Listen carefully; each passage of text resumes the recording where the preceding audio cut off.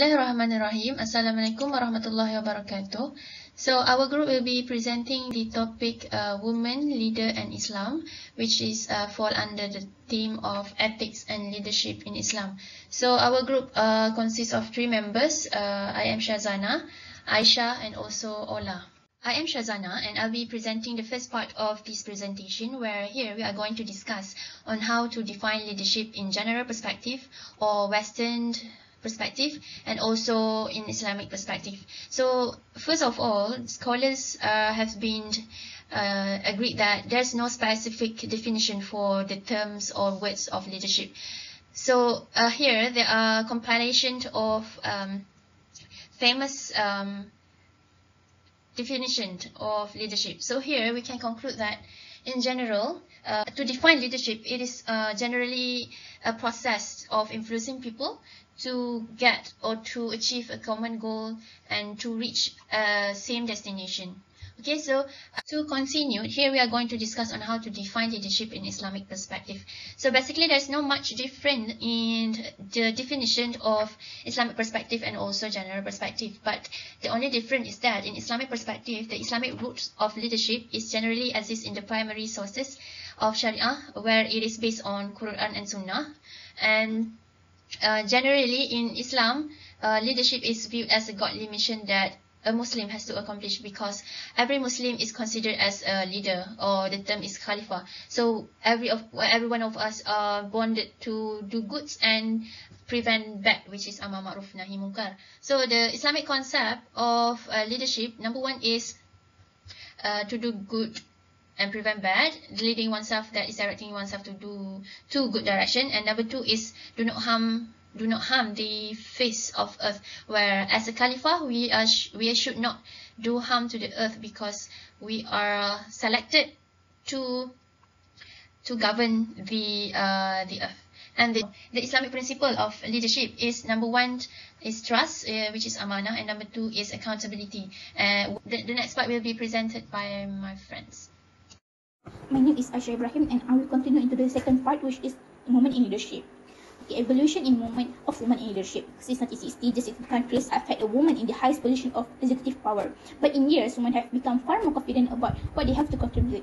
Next is the differences between men and female in leadership. The first one in genetics. Psychological and psychological aspect, according to researchers, can influence the link between hereditary traits and leadership behaviors. By evaluating these links, it is possible to determine if variation in the likelihood of emerging as a leader are caused in part by genetic differences between these individuals. Next is cultural difference. Little girls are raised to be obedient and assist their mother throughout the majority of countries, cultures and continents, while their elder and younger brother count them to the point of tears on a regular basis. As a matter of fact, men have been groomed from an early age to embrace leadership roles, while women have been raised to be submissive followers. As a result, people in some cultures are more inclined to describe women as having delicate strategic traits and males as having manly strategic traits. Next is communication style. In general, women are supposed to use communication to strengthen their social bonds and relationships, whereas men are expected to use language to assert social dominance. Despite the fact that boys and girls are taught the same language, they learn to use it in different ways. As opposed to the indirect, intricate, and emotive feminine style, the male style is more straightforward, concise, and instrumental. Next is leadership style.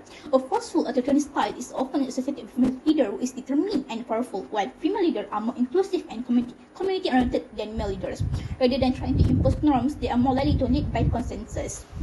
Next one is the styles of leadership toward male and female leader. As you can see, the public prefers women to males when it comes to honesty, intelligence, and a few other character attributes they regard highly in leaders.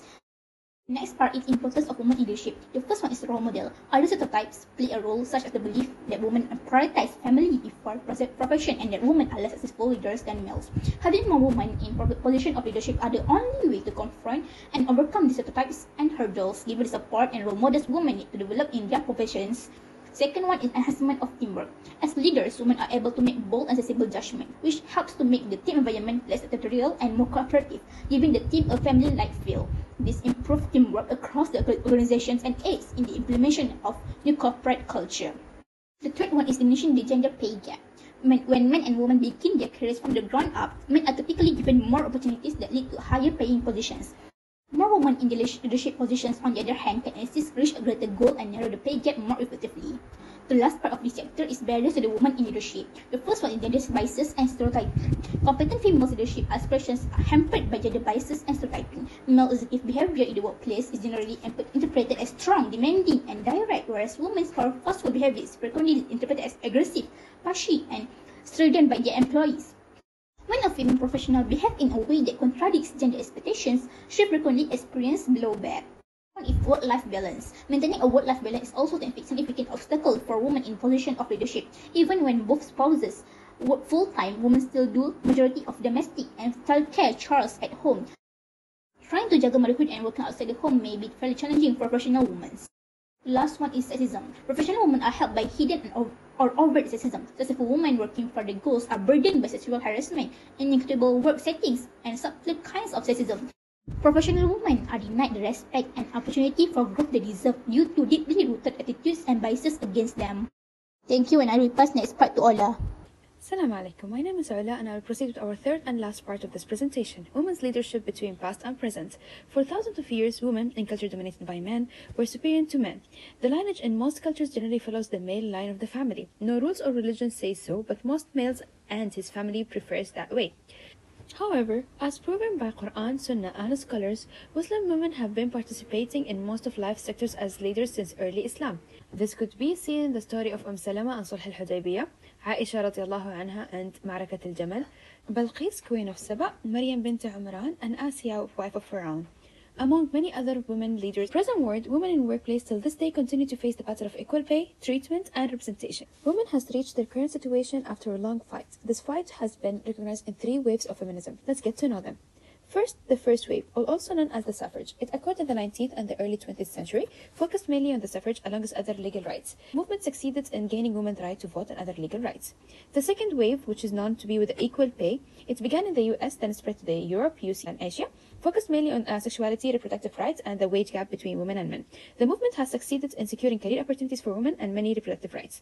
Lastly, the third and the most current waves, fights for the equality and focusing exclusively on female victims of gender-neutral issues. It was mostly active on social media such as Tumblr and Facebook, labeling by adopting labels and identities. The efforts of these 3 movements and the single voices of women has helped women to reach their current situation, which is represented by research done recently. It was shown that 90% of the responses have been worked by a team led by a female, while 59% of them are currently working by a team led by women. 70% of the responses were found female manager more effective, and which 49% have said they were highly. 38% of the response would prefer to work with a female boss. 67% had a positive attitude towards women managing the team. 58% of the respondents think that women are better leadership positions. So to sum up our presentation, we would agree on 3 main points. Islam does not and has not forbidden women to work or lead, and has highly recommended women education since one day she will become a mother and a role model for her kids. Secondly, women have proven to succeed in the public sphere and demonstrated great leaders throughout history. This could be seen in the case of New Zealand and the Muslims. Thirdly, despite the gender partial leadership, women are constantly evolving and reaching new milestones across a wide spectrum of human activities in modern times. That's from us, and thank you.